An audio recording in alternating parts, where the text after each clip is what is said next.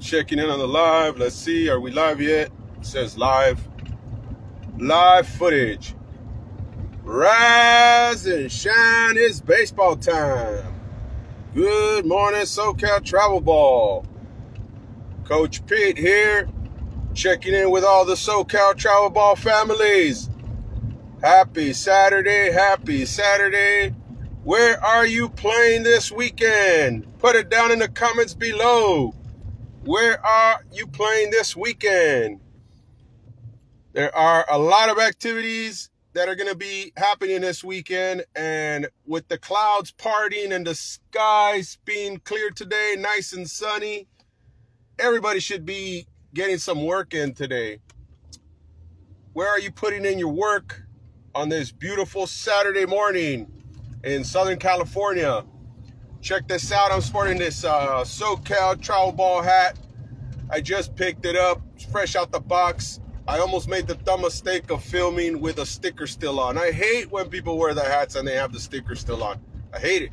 And I had the sticker on and I was about to start filming. Luckily, I caught it. I removed it right on time. But I went with the flat bill on this hat. And, you know, I got that S. I changed the font a little bit, kind of like the USC logo. But I changed the font a little bit. I can't remember what the name of the font was. But the shop has the design for the logo. So all I have to do is check with them what to see what the name of the font was. Anyways, put it down on a comment below. It is a Saturday, beautiful morning, and if you're not out there getting some reps at a tournament or at a scrimmage game somewhere, you should be out of the park getting that rust out from that long winter. It's been a long winter. It's been raining. I know a lot of people have been sick, and when you're sick, you're feeling down. You almost don't want to get up and go get that workout in.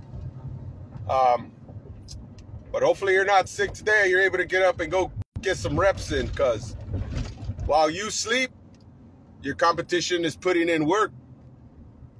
And that's the truth. So don't be asleep at the couch on your video game, stuck on this Instagram account, watching other people put in the work. You got to get your glove. You got to get your baseball. If you don't have anybody to catch with, go to the backyard, throw the ball up against the wall. And you know what? Keep doing it until somebody tells you to stop.